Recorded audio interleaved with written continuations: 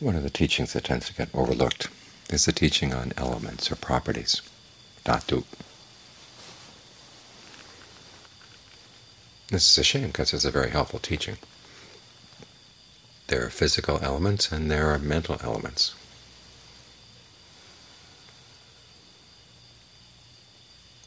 In each case you've got potentials.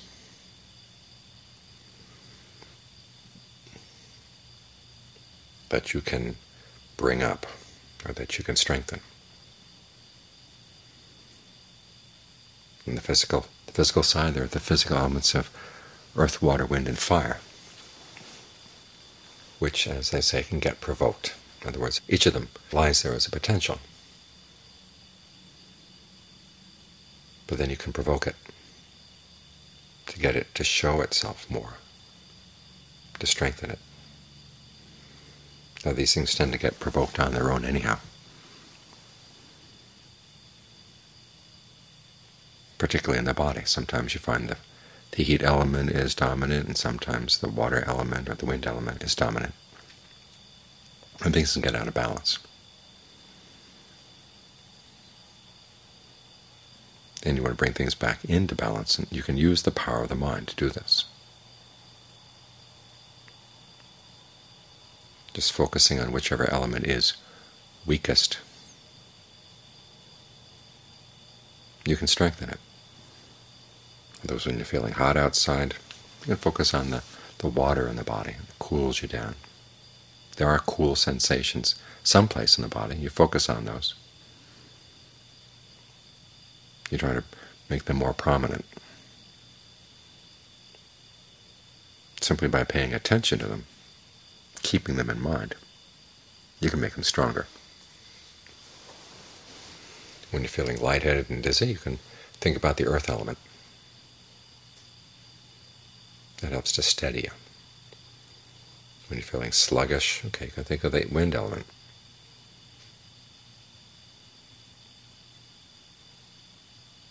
You make these things more prominent. It helps bring the body into balance. The same principle applies in the mind. There is a potential for sensual desire. There's a potential for ill will. There's a potential for each of the hindrances. And there is the opposite potential as well.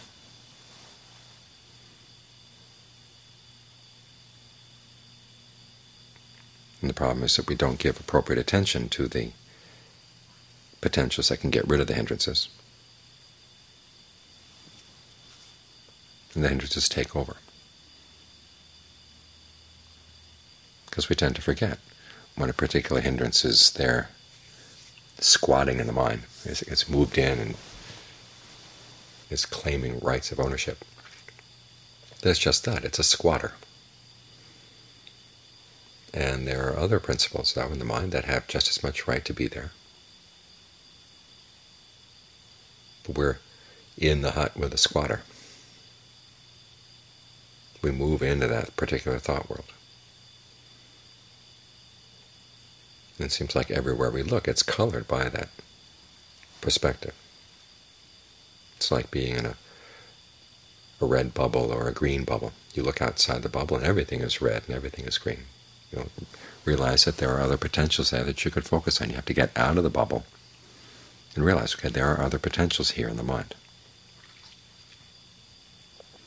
For example, with restlessness, we talked about this a little bit today.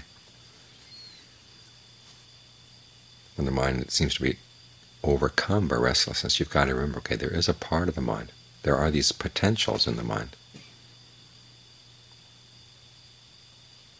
that you could be bringing to the fore.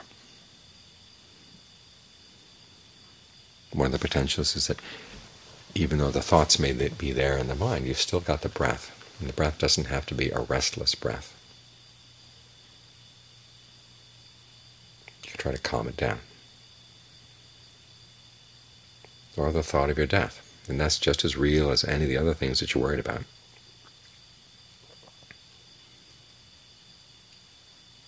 Death could come at any time. And when it comes, there's nothing you can do about it. You can't bargain for a few more days, or you can't bargain even for a couple extra hours. Just swoops down and takes you. And the question always is, are you ready to go? The Buddha uses this as a contemplation to help pull you out of whatever unskillful mind state you find yourself surrounded by. Death could come at any time. You have to ask yourself, are there any unskillful mind states still in my mind that I haven't let go of? Are there any skillful states that I need to develop more? And the question in both cases is yes. So you've got work to do, and the Buddha says, act as if your head is on fire. You've got to do it right now. Because you never know when that earthquake is going to come, or the guest house is going to collapse on you.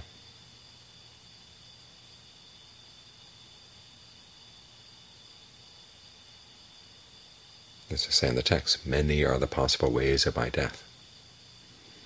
You could be out in the grove, and all of a sudden a rattlesnake comes out.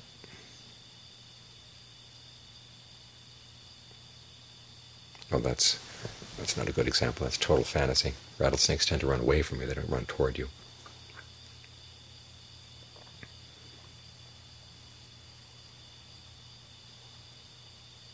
But there always is the possibility that this could be your last day, and it's not what you planned, of course. The purpose of this thinking, of course, is not to get you morbid, but simply to put things into perspective.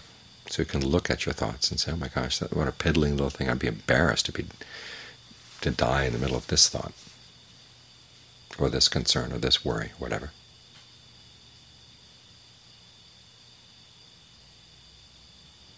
That helps you to step outside. And then you can develop the alternative potentials. You can breathe in a soothing way. You can remind yourself of topics that calm you down. And those potentials are always there. That's what you've got to remember. We tend to forget that. You get sucked into these thought worlds. And like those bubbles, everything looks like a cause for restlessness. Everything looks like a cause for anxiety because you're looking at it through these colored bubbles that you're inhabiting. You've got to step outside the bubble and realize, okay, there is that green bubble in the mind, there is that red bubble in the mind, but it doesn't have to take over, and it doesn't have to color everything you see. So it's good to think about these potentials that are there in the mind. Because willy-nilly we do step out of our thoughts. I don't know of anyone who's stayed restless about a particular thing 24 hours a day, 7 days a week, throughout a year. If they do that, of course, they'll go crazy. But what usually happens is something else comes up, grabs your attention, and the bubble bursts. And you find yourself in another bubble. It's only because nothing else compelling comes up that we stay in these bubbles and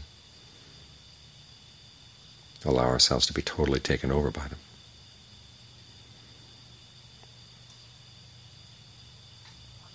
So you want to strengthen the observer in your mind that notices, oh, I've gotten caught up in this bubble, and strengthen the mindfulness part that remembers there are these other potentials. This is why simply doing a meditation technique is not enough. You've got to reflect on things. Reflect on what's important in your life. Reflect on the actual position you have here. You're a human being at the moment. And human concerns tend to pull you in line with your family, in line with your job, in line with your other activities. But they too burst at the moment of death. This is why death is such a good contemplation. It's a great solvent. So recollection of death is good. Recollection of the suffering that surrounds you on all sides. Again, this is not to get morbid or depressed. It's just to remind you there's work to be done. But it's also to put your ordinary everyday concerns into perspective. Years back I went to a medical museum in Bangkok where they had corpses on display. and different parts of the body. They had taken this one person's nervous system and taken everything else away from the body and just left the nerves. And you got to see all the different parts of the body laid out. And you realize what a great leveler death was, that those bodies that were floating in those formaldehyde vats, they had their hopes, they had their dreams, they had their worries. But now those were all past.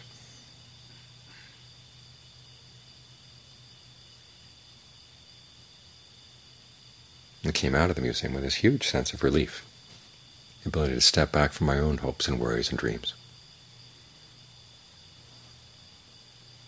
and to see how a lot of them were very small and minor, and really not worth all the agitation that usually accompanied them. So this ability to develop samvega is an important part of the practice.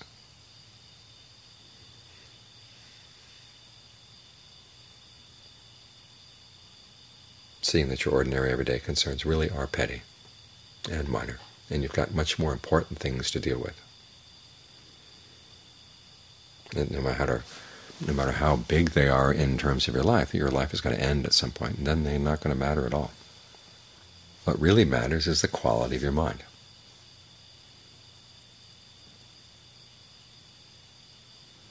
This is where you pair samvega with basada. There's a way to develop the quality of your mind. You've got these potentials. You've got the potentials for unskillful qualities, but you've also got the potential for skillful ones. And you can emphasize the skillful ones. They're there. So no matter how all-encompassing your worries are and your irritations,